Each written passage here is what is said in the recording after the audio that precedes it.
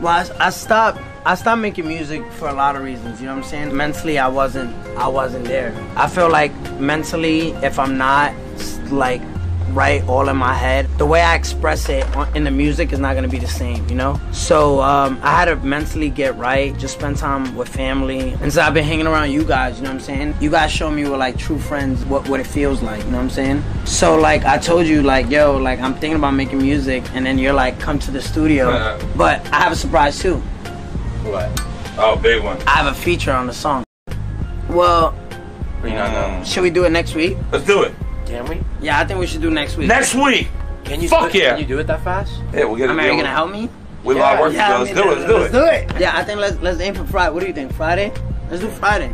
Alright, next week Friday.